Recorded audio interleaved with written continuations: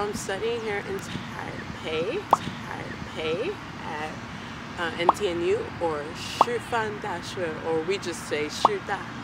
And today I'm the lovely Da'an Senlin Gongyuan, which is just the famous Da'an Park in Taiwan. It's actually not too far from where I live, so came to film here. And yeah, I want to share with you guys today about the differences between studying Chinese in China versus Taiwan. So I'm going to break down the differences into a few categories, and those categories are scholarship funding, housing, and then I have class broken up into different sections. So I'm going to be talking about class schedule or class time, class attendance, class environment, Chinese textbooks, and then grades. And then from there I'll be talking about other things like student environment, student resources, and extracurriculars. So that's a lot. That is a lot to cover. So how I'm going to break this down is that I'm going to put the flags up respectively when I'm talking about a certain country. So when I talk about China, and then when I talk about Taiwan, it's going here. So yeah, let's get started. So let's start with scholarship funding. So if you apply for the scholarship, they pay for tuition and room and board up front.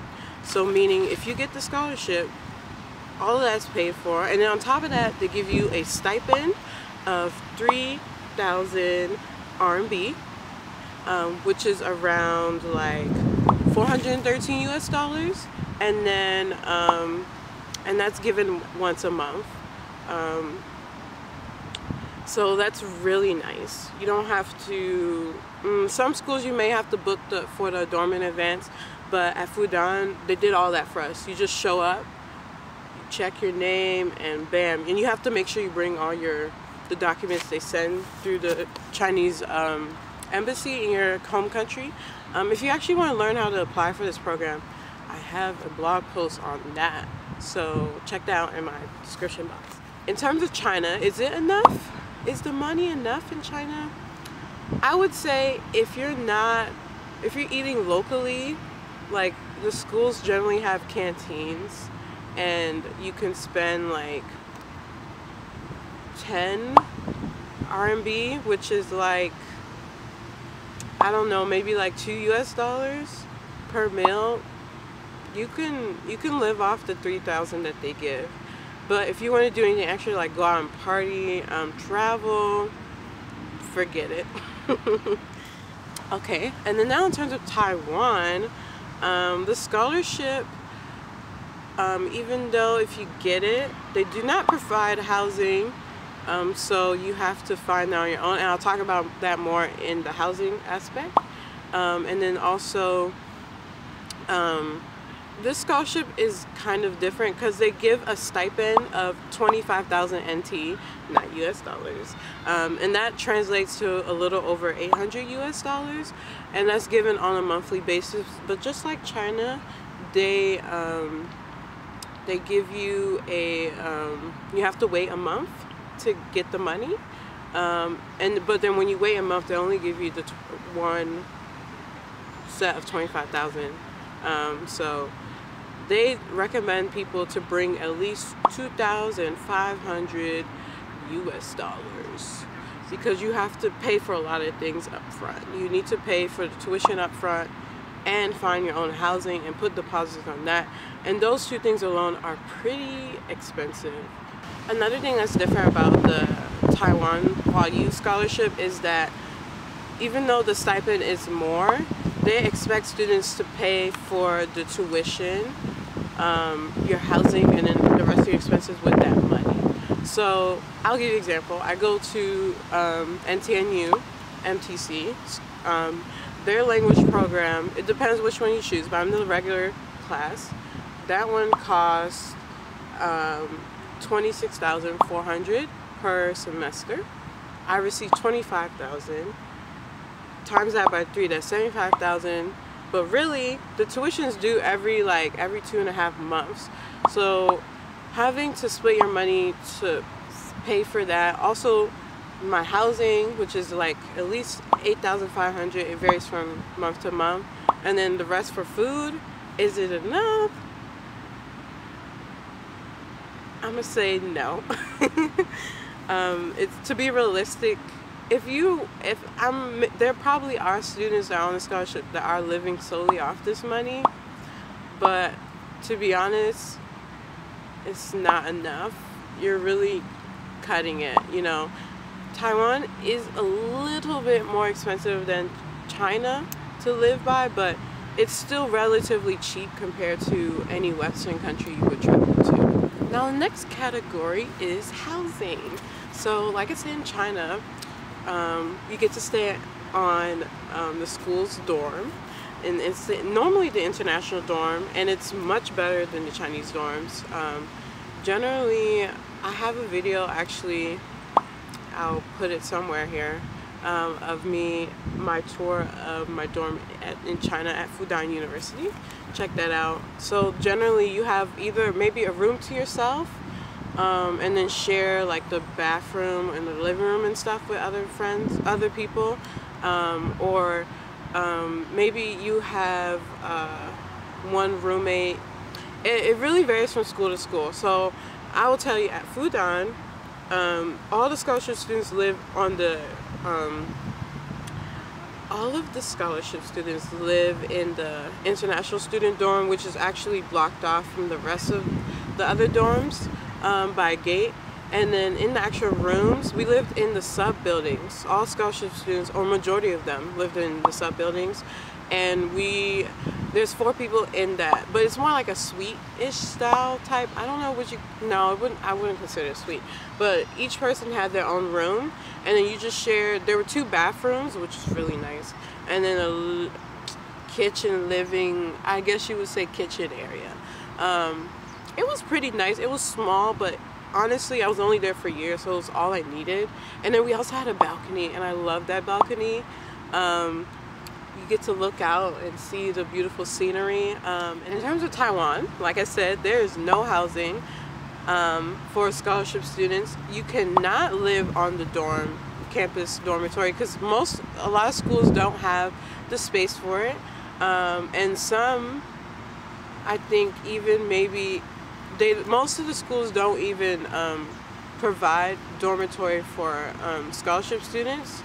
So unless you're like a degree student. If you're a degree student, you can stay on campus, and it's much, much cheaper. But yeah, actually I only met one person who's also under the Huayu Enrichment Scholarship that's staying in the dorm, but he goes to a school in Tainan. He said it's a really small school, and there are only like 5 international students in that whole school. So I think he has a very special case, but apart from everyone else, I've heard you cannot stay on campus. So you have to find an apartment.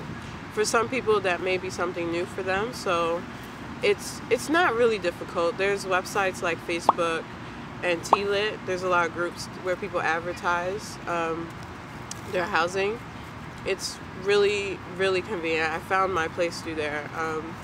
In terms of finding housing, I think I looked at 5 places, and I ended up choosing the one in a really good location near Taipei 101. It has live right by a night market, so it's like so convenient to eat food, and then the price is good. I only pay 8,500 NT plus how much I ever use for electricity, which is never no more than 100 NT. So, and if you think about it, compared to the West, this is really cheap for housing, but for Taiwan, I want to think more in Taipei and Taiwan standards, this is pretty okay. This is average. This is pretty average. I would say if you're on scholarship and you're limited on funds, I would say try to find places that are no more than 10,000, because anything after that, I mean, if it's worth it, yeah, go ahead, but like, yeah, you're gonna be really short on money. I would also recommend, if you're looking for housing, you could find before you come. I want to see the places up front before I book. Some of the people I've met booked before they came and then they just moved in, and that works for them, I guess. But like, I personally recommend come at least 2 weeks before, so you could get acclimated to the environment. I would say this both for China and Taiwan. And then when you go to actual place, see how it is before you decide. Go to multiple places, and then if you have a Taiwanese friend, go with them, because maybe there is a language barrier. But actually, a lot of the places that people rent out to, particularly on the 2 websites I mentioned, T-Lit and Facebook groups, they all speak pretty good English, so I wouldn't be too concerned about that. But yeah. Okay, next we're going to talk about class schedule, class time. So in terms of China, in terms of the class time there, so actually I forgot to mention this, but if you apply for the scholarship, you can choose as short as 1 semester, which is about almost 4-ish months, almost 5. Yeah, almost 5 months. And you can choose as short as that. You could do a year, and you can also do 2 years, or even a year and a half. So there's that. And normally fall semester is normally where most people come. So it normally starts in September through January, and then spring semester is from March till almost July, or no, June. Yeah, June. So keep that in mind, depending on your school schedules. And then in terms of the class schedule, so how it looks like every week. So in China, normally you take up to 20 hours of class per week, but actually for me, because I started in the very beginner level, A, at Fudan, I only had 15 hours of class, Monday through Friday. You cannot choose your schedule. They just kind of put you in wherever. And class can be as early as 8 a.m. till as late as 4 p.m. But it varies every day. It's not like, we start every day at the same time, end at the same time. Although I heard, like, my friends that went to BLCU, they started and ended at the same time every day. So it really depends from school to school. And then normally they take attendance within the first 20 minutes. So if you don't come within the first 20 minutes, they're just going to mark you absent. If you come late, teachers are going to still mark you absent. So make sure you get the class on time. And then also, in terms of scholarship requirements, and I'll get into why I put that in quotations, you cannot miss more than, was it 12 or 15% of classes? I can't remember. I don't remember, honestly. That happened so long ago, but yeah, you can't miss no more than that. Otherwise, they won't give you the scholarship stipend for the next month. But I put that in quotations because we found that not to be true. I met a lot of people on that scholarship, and they missed so much class, more than the required, and they still got their money. So yeah, but I would say don't quote me on that. Schools, maybe some other schools are more strict about it. I have a friend that goes to Fudan University in Chengdu, and she told me they're a little bit more strict there. And then another thing to note, if you're on scholarship, it varies from school to school, but like at Fudan, we had to turn in like a survey form that you could download from their website and email it before like the 20th of each month. But once again, that we found that not to be so much true. I had a friend that didn't send them in, and then actually in March, I believe, they sent a mass email saying, oh, we noticed some people haven't turned in the surveys. Please do so, otherwise you really won't get the money. So my friend had to come up with some answers. It's kind of funny.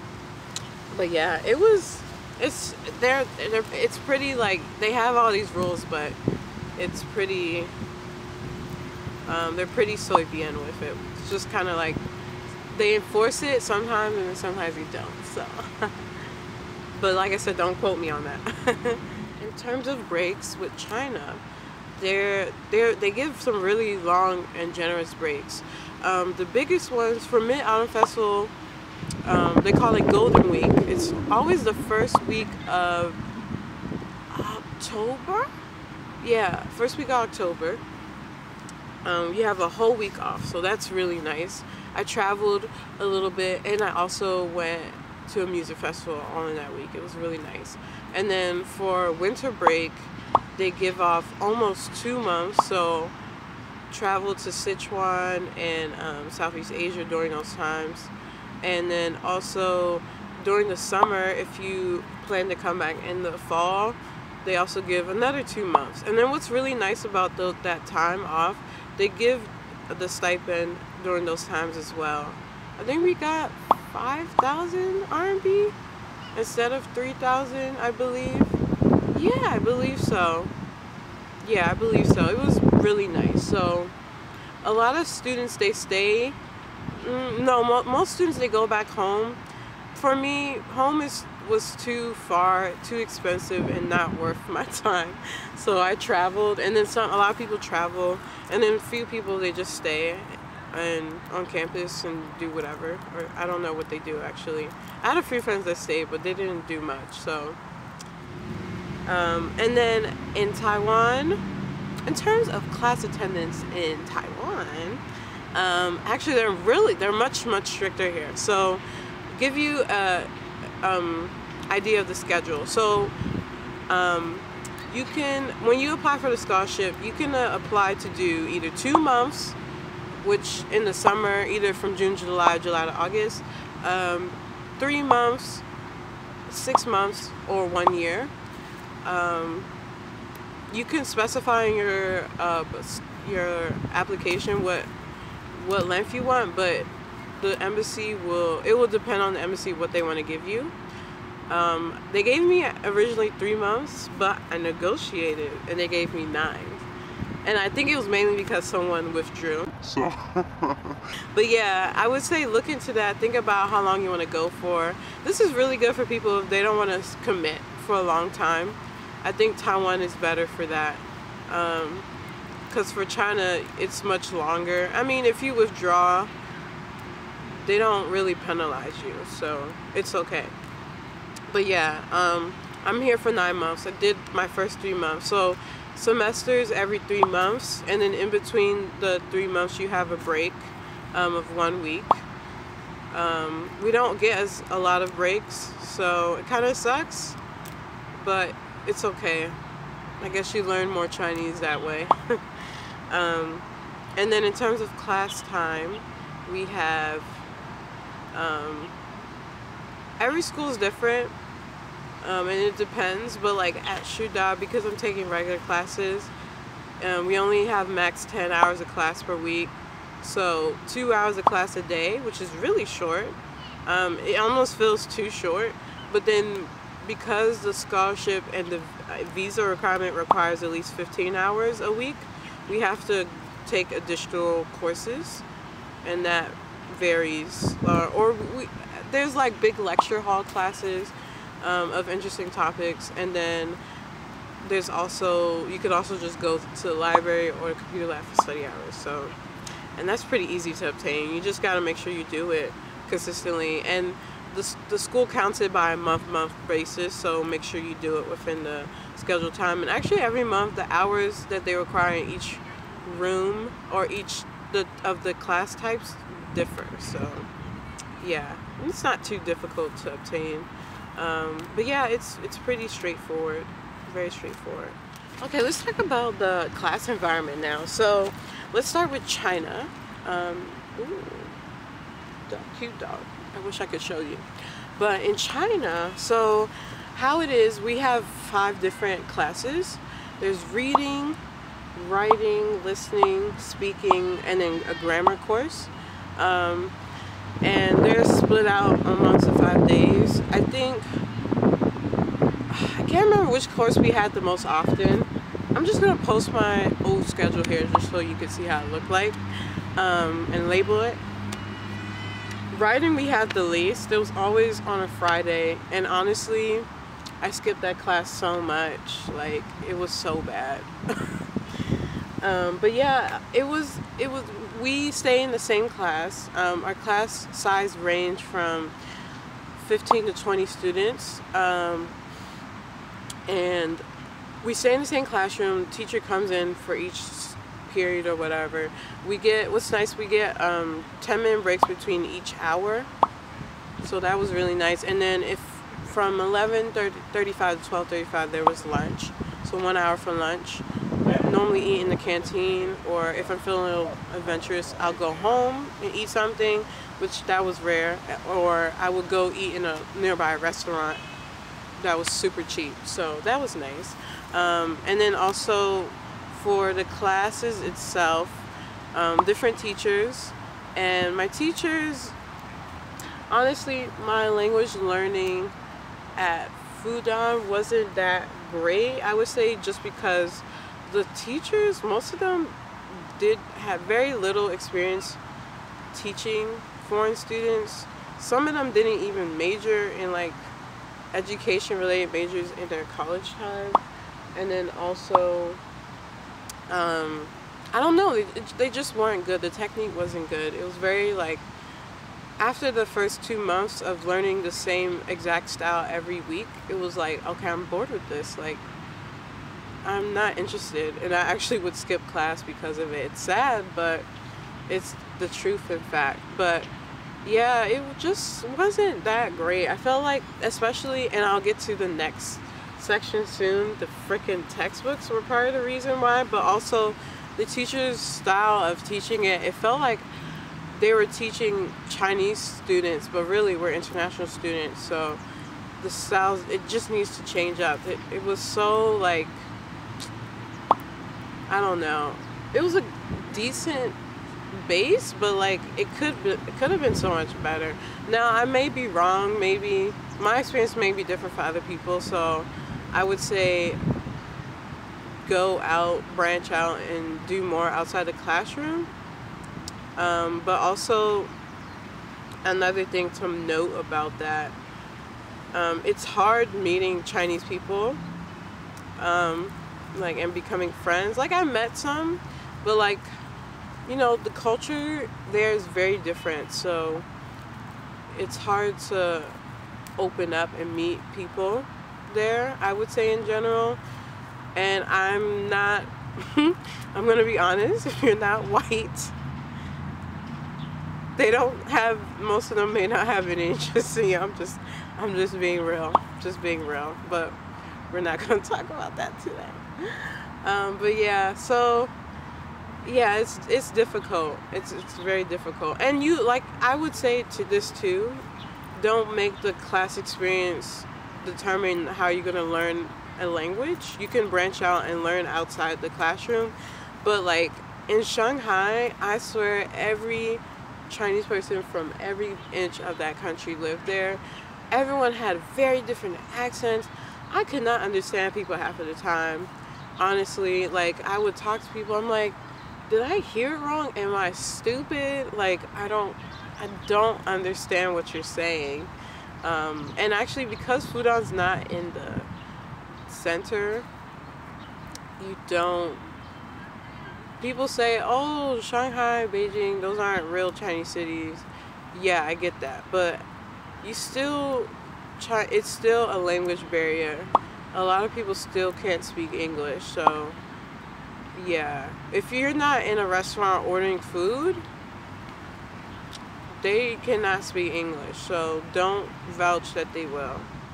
In terms of Taiwan, oh my god, I love the class environment in Taiwan. So how it works is, in Taiwan there's only one class, one teacher, but you do everything in that class. You work on the grammar, the vocabulary, the listening, speaking, writing. And what's nice, and I think this once again varies from school to school, but at NTNU, we're a class of max 10 people, so, and it looks more like a mini conference room. So it's one big table, square table. We sit around the table, the teacher's in front, there's a PowerPoint, and when we participate in class, she goes around. She does not really call on people. So you have to participate. Oh, and that's one thing about China. I didn't do so much. I didn't participate in class. My teachers were not, some of them had favorites, so I wasn't very fond of that. But let's not talk about that. But yeah, in Taiwan, you have to participate. My teacher makes sure that you understand the material, or at least get it to some level, and it just makes learning Chinese much more fun, much better. And also my teacher's so nice. The way she teaches it, it's very varied. I feel like the teachers at NTNU are very highly qualified. They know what they're talking about. If we don't understand a grammar point, she will break it down for us, and I'm like, wow, this is amazing. And then the best thing about it, she also, we have a textbook, but she expands on that. I remember we learned about being sick one day, and then she gave us a sheet of paper with a human body and labeled every part of the human body, both in English and Chinese. I never got something like that in China. I'm so serious. But yeah, it was just perfect. It was so good. So good. Yeah, and we always play different games in class. When we're about to take a test, she'll pull out some flashcards, flip them over, scramble them out on the table, and see if we can match the pinyin with the characters. Let me tell you about these textbooks. Now let's start with China. Let me tell you about that textbook. So bad, so many levels. So many people can vouch me for this. I'm not exaggerating. So here's my problem. So these books we use, they're called integrated. I don't remember what it's called. I'll put a picture here. But doesn't matter. They have books from 1 to 10.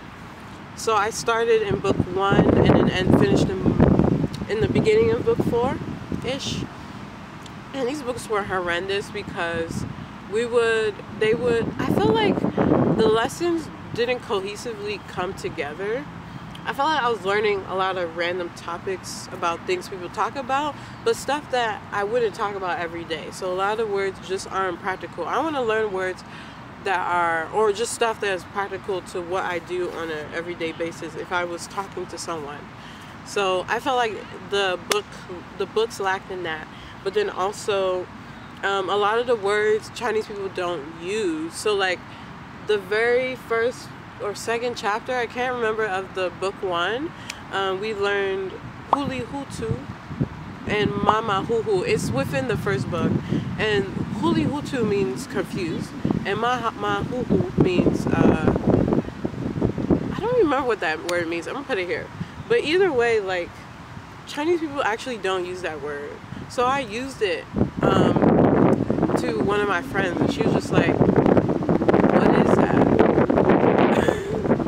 Why are you, she asked me, why are you saying that? She's like, Chinese people don't use that. I'm like, oh, Jesus. This is not how I wanted to learn Chinese. And a lot of the books, English, particularly in the first and second books, just was so incorrect. Some words they would define using a slang word. Oh my God, I wish I had the book so I could show you. I don't remember. I think they use the word trifling. And if anyone doesn't know, trifling means disgusting. But that normally refers to a person or maybe a place or a thing. But yeah, they use that, I'm pretty sure, or something. And I was laughing for 5 minutes straight. Because I was like, even people that learn English as a second language wouldn't know that word. Why would you use this word? I'm pretty sure whoever wrote these books just opened Google Translate and translated it from Chinese to English. That's how bad it was. And then after the first book, I'm pretty sure all the grammar points were written in Chinese. And honestly, I need to learn way more Chinese before you can start doing that to me, honestly. I was so like shocked. Or like, and then some of the English to Chinese translations just were bad, even for the dialogues we would read in the book. So normally there would be vocabulary, a dialogue, and then the grammar. And then were there practice? I think there were, and then I think there were practice questions or whatever. But yeah, it wasn't good at all. We complained about those books so much. And then I really felt bad for my friends in the higher levels because they felt like it was a waste of time as well. For me, I think, let me put it this way. I think if you go to China, I think China's good for people who just are learning Chinese. Because when you get up into the higher levels, the classes don't provide that much substance from what I've heard in general. So yeah, I wouldn't, or maybe I wouldn't recommend Fudan or any of the schools in Shanghai, because this is what I've heard from people I've met. So yeah. And then in Taiwan, actually my school create the books. It's called a course in contemporary Chinese. They have books 1 through 6. These books are pretty thick. And actually at my school, we start in the books depending on where they think we fall. So like I started in book 1, but because I learned Chinese, I started towards the end of the book. And actually another thing to know, if people don't know already, in Taiwan they use traditional characters, so you have to learn traditional characters. And for someone going from simplified to traditional, it's not easy. Some of the characters you can notice off the bat, many others not so much. So be ready for that. Even after 3 months, I'm become more comfortable, but I'm really not there yet. In terms of writing, it's not there. But the books itself, they're really good. And let me tell you why these books are so good. I feel like there's some improvements they can make to it, but for the most part, they're really good. I would say that the book, I think, follows a more practical approach in terms of how they introduce lessons, and they connect all these lessons to things in real life Taiwan you can go and try out or practice, or things you would learn about. So like, I'll just give an example. The last lesson we did last week was on getting married, right? And in the back of the book, well, kind of like in China, they have the same. We have lists of vocabulary, the dialogues, and then we also have the grammar points, practice, and then, but then the best part was in the back of each chapter, they had more practice, but then also they have like connecting what we learned to real life, how you can, or things you should know. Like for getting married in Taiwan, if you were to invite to go to like not getting married in Taiwan, but if you were to get invited to a wedding, they talk about what's the type of gifts you can give. They talk about the hongbao, which is the red envelope, how much money you would bring to the wedding, stuff like that. It's so convenient, and just nice. Like, it's, oh, okay, I didn't know that. That's good to know, keep in mind. Things like that. And then I feel like they give more vocabulary in this book from right from the get-go. So you learn a lot more, but I feel like a lot of it's really useful towards everyday spoken Chinese. So I really don't have any complaints to it. It's just better. I kind of wish I had it when I first started learning Chinese. In the US, we use the integrated books, and like I said, although I didn't really study Chinese, but I did buy those books. Those books are really nice too, but it's nice to also be in a class environment and hear the lessons from a teacher. Honey, let's talk about those grades. So let's start in China. In China, you have to have higher than a 65 at the end. So Oh, in terms of like homework and stuff, it varies from class to class. Honestly, my teachers almost never gave us homework. If anything, our homework was study the characters, learn the grammar, practice for the dictations in class. So, because I forgot to mention this, we have dictations on writing the new Chinese characters we learned in class. So, there was that. But honestly, all that stuff didn't matter, because in China, how it works grading wise, and this goes for if you plan to go there for university as well, all they care about is that final exam at the end of the semester. That, whatever you get on that exam will be the grade for that class. So all this homework, all that, no, they don't put that into account. So whatever you get is what your grade will be. So if you happen to get under, was it 65 or 60? I can't remember. Someone help me here. I'll write it here. But if you get under that, they can refuse to not give you the stipend for the next month. But as it turns out, like I said, China is very lax when it comes to this stuff. I had friends that actually, I met a guy. He is French, and he was studying there under the same scholarship as me for a year and a half. He actually never took the exams. So you can pick up the paper where it shows you the grade you got on the exam when you finish the entire program, or no, actually at the end of each semester, and it shows in Chinese, did not take the test, did not take the test, did not take, but they still give it to you because, I mean, I don't think they care. They have money to throw around, so why not? But yeah, it doesn't matter. You don't even have to take the exam. But don't tell anyone that. Maybe it's different for every school, but at Fudan they did not give a they did not care at all. But yeah, I took the exam my first semester. My second semester, I actually left school early because I went back home to intern. But yeah, I think I got like a 70 something. It was pretty average, but I passed. And actually, we actually take exams 2 times a semester. So once in the middle and then once at the end. But the one at the end is what really counts. So keep that in mind. A lot of people do go to study at the language programs in China for credit. So and some schools may translate your grades back to something different. So I would say try to, if you know that's the case, make sure you try to keep a high grade in class. Yeah, or do well on the exam. So, because I had some friends that it affected them when they went back to their home university. So keep that in mind. Now in Taiwan is much more strict. So in order to keep your scholarship in Taiwan, you need to have at least 80 and higher.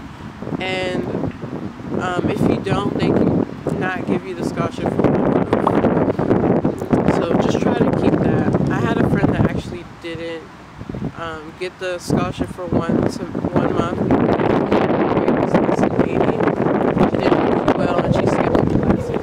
And then another thing is too, you can't skip no more than 12 hours of class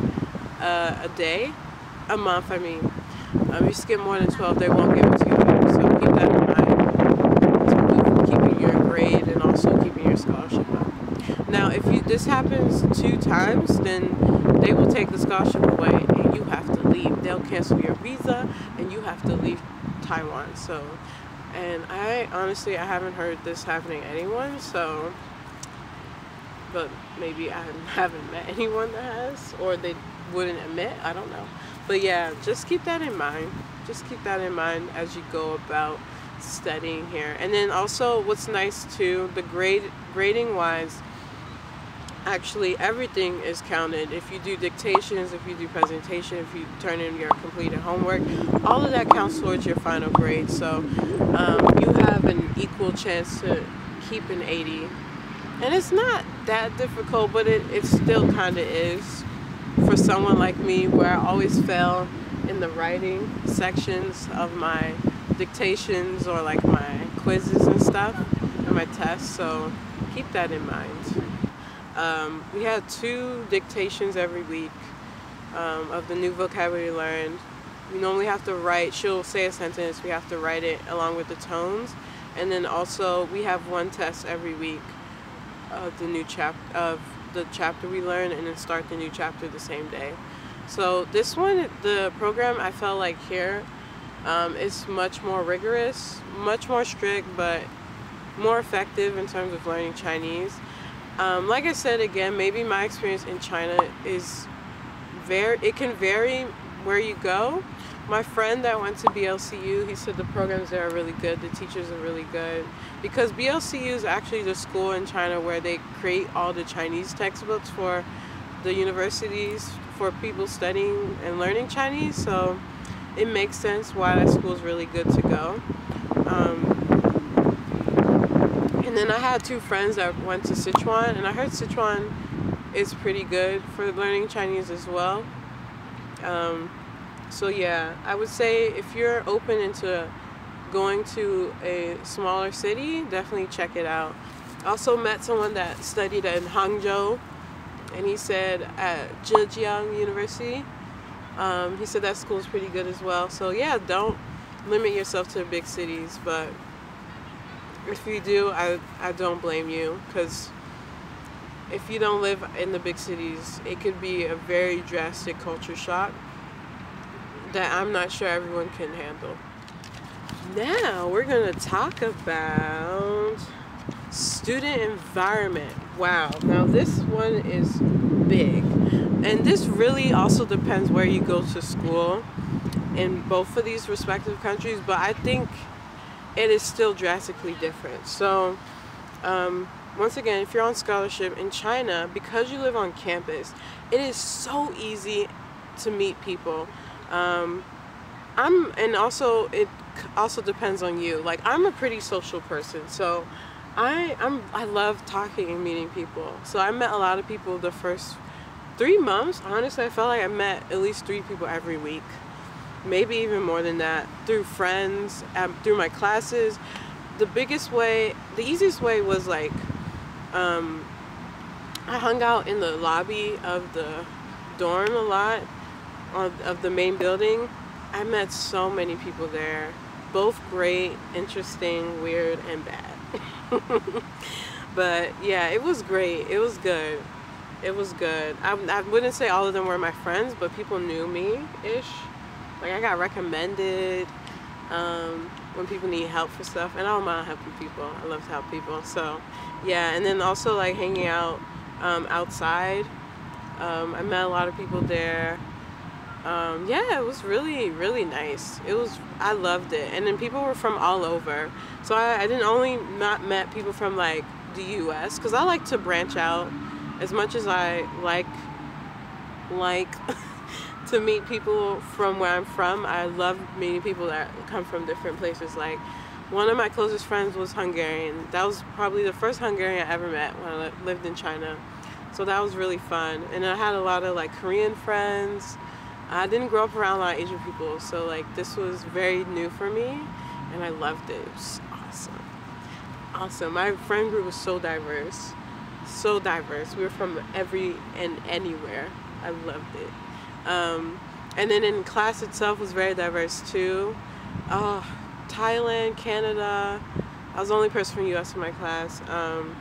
Russia, Switzerland, Sweden, and of course Japan, Korea, Thailand. I said Thailand. They're from everywhere. Laos, gosh, Norway. Oh, people from everywhere. It was awesome. So easy to meet people because I lived on campus. So incredibly so easy. But then another thing is that you sometimes, because you're in that school or international environment, it's easy to get stuck on that and only speak English or whatever language. Like, there were a big group of French people and Canadian people from like this study abroad program, and they were always together. I didn't even see them talk to other international students. Like it was like 20, 30 of them. Same for a group of Swedes, like Swedes. So yeah, it's really easy to get stuck on that and not improve your Chinese, but not to say you can't, but yeah, it can be hard. So actually, I will be honest with you, when I went to China, I wasn't really there to like learn Chinese. I was there to get a new experience, and that is exactly what I got. I got what I needed out of it. I wasn't there to necessarily like, oh, I need to be fluent by the end of my year there. Like, no, that obviously didn't happen, but I learned enough to get by. I can do a lot of things on my own. So yeah, it was, at the end of the day, the program was well worth it for me. Everyone has a different goal when they go for these programs. It's not only necessary to learn Chinese. So keep that in mind, you know. Everyone has something different going out for them. So now, in terms of Taiwan, it is very different. Very different. Not to say it's in a bad way. Because you don't live on campus, it's actually much harder to meet people here. And I will say that with quotation marks, because like I said, I am a social person, so I still find ways to meet people. Just most of the time, if I meet people that attend school, then I don't meet them at school. I meet them like at the bar, in the park, even at the club. I don't meet them at school because our classes only consist of max 10 people. And honestly, as much as the people in my class were cool, I mean, I didn't really hang out with any of them apart from going to class. So, you know, there was that. But luckily, I met a few people just by like hanging out, and we have a main area on the 7th floor where the library and the classrooms are. And I've met people there and then met other people through them. So that works out. And then because also, I would say another thing that's different for me versus my time in China, I came to Taiwan well before I started my program. I came in June, I started studying in September. So I was traveling, I met a lot of people in Taiwan itself. So I already had friends when I started school. I met much more, but yeah, it's very different. But I would say too, because we don't live on campus, and maybe also I think it also has to do how Taiwanese people are more open, and they're much nicer and friendlier than Chinese people. That's not a lie. That is not a lie. It's easier to make friends with Taiwanese people. I feel like I've traveled a lot of places, and I feel like a lot of times in China, and not only China, a lot of places I go to, when people come up and talk to me, it's because they want to get something out from me, or they want to scam me or steal something from me.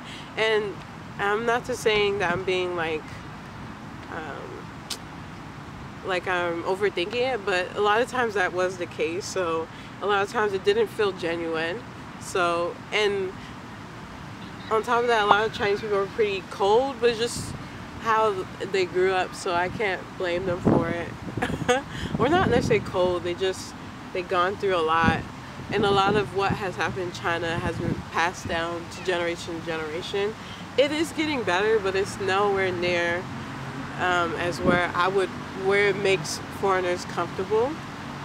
And not to say there weren't nice Chinese people when I went, but not enough for me to make friends easily with other Chinese people. But in Taiwan, they're super open. They love to talk to people. I think also because my case is special because, yeah, a lot of people do travel to Taiwan, but not a lot of black people. So a lot of people come up to me often. Maybe also because of my hair. A lot of people ask about my hair.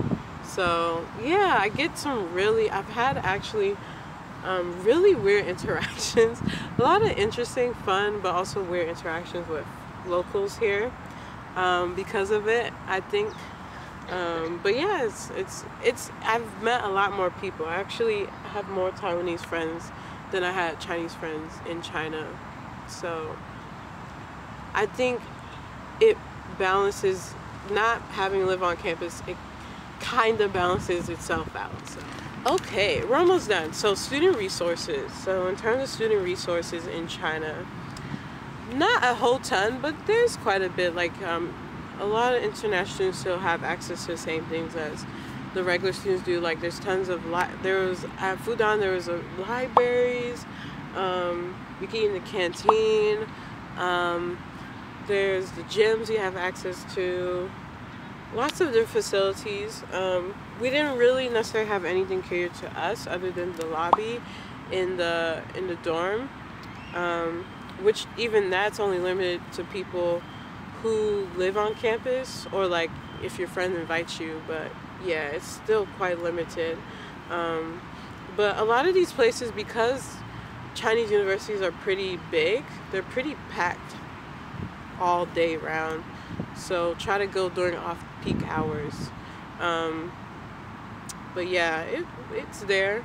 I didn't go to the library that much. I never went to the gym. I hate the gym. I like to exercise, but I like to like dance or like bike or something. That was my go-to. So I did stuff like that while I was there. So that was nice. Now in terms of Taiwan, I think it varies from school to school, but actually at NTNU, I love the facilities there. So we get an ID card, and in order to use any of the student facilities, you have to tap in with your ID card.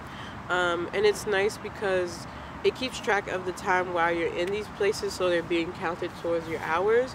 But then also you have to, it's nice because it's just catered for the language students. So we have our own library, there's multiple computer labs, there's a big lecture hall that we have to go to. So there's a lot of places where you can go study. And then on top of that, you could use a lot of school resources. Like you could go to the actual library to study. You can use the gym for very cheap, only 500 NT every 2 months apparently. That's only like less than 20 US dollars. Like, come on, that's cheap. And I heard it's pretty good. I haven't gone, but it's good. But yeah, I think it's nice that the school provides all these amenities just catered towards us. Actually in China, my friend that went to BLCU, he told me that I think they had something similar, and then actually for the textbooks, they were given the textbooks for free. But in Fudan we had to pay. It wasn't that expensive, but it still cost quite a bit. But yeah, it's really nice. Okay, and the last thing I want to talk about is extracurriculars. So in China, every semester, I think like the second or third week of school, they do a big fair in the, well, this is at Fudan, at the volleyball courts, I believe, or basketball courts, I can't remember, where they showcase all the clubs that you can join. And it's both for foreign and Chinese students. It can be quite intimidating, especially if you don't know Chinese, because a lot of the clubs are only really spoken in Chinese. So if you don't know Chinese, it's hard, but not impossible to join. And then there's also a few, but very few, foreign-run clubs that you can join. The one that comes to mind, gosh, I can't remember the name, but yeah. It's nice. There's a lot of opportunities, and then there's a lot of events that goes on, like in the beginning of the year, in September through like December-ish. They have like what's called Fudan Idol and Fudan Got Talent. I don't know if they still do it, but it was pretty fun. So you can enter and showcase your talent to win money. Or that year they won, a group won iPhone 6S. That's pretty nice if you ask me. But yeah, stuff like that. So yeah, definitely check it out if you have some time. I didn't participate in the club so much. I didn't really have an interest.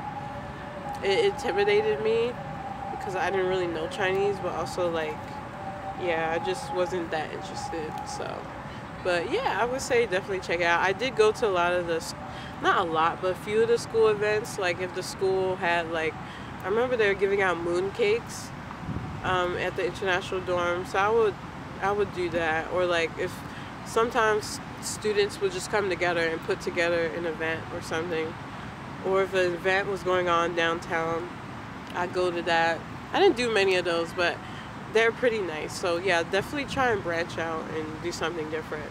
And it's for Taiwan, it varies, but at Fudan, they actually showcase different clubs when we come for orientation.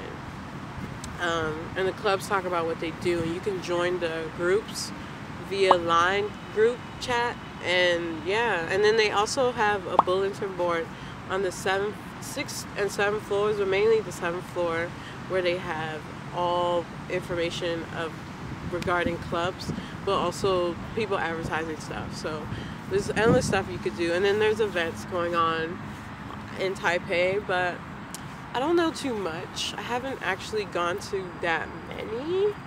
But I would say a lot of events are advertised on Facebook. They're really big on advertising it on Facebook. So you can check that out. And then you can also join Meetup if you want to be involved and do that.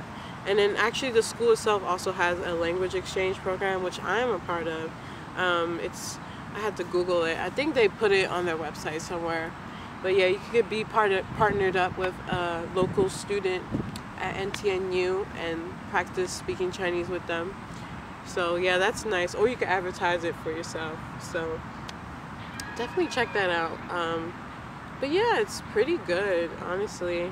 I haven't joined any of the actual clubs at NTNU, but they look good just due to my schedule at the moment. But yeah, I would definitely check that out. And then also, not really extracurricular, but you could take some supplementary classes at NTNU where they're more culture based.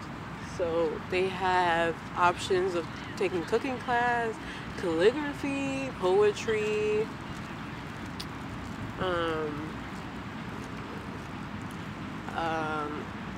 I can't remember. There's some other classes that they offer. It's not included the tuition you pay. You have to pay additional $5,000, and then sometimes even more, depending if you have to buy materials for that class. But I personally don't know anyone that's taking those classes, but they look really good.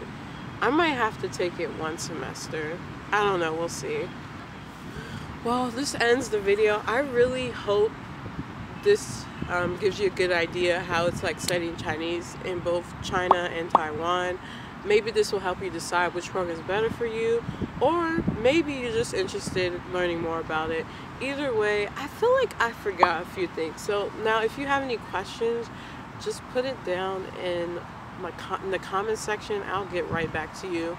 Also check out, I wrote information about what I'm talking about here on my blog. So check out the links all in the description box as well. And yeah, I really hope this was helpful to you. So yeah, see ya.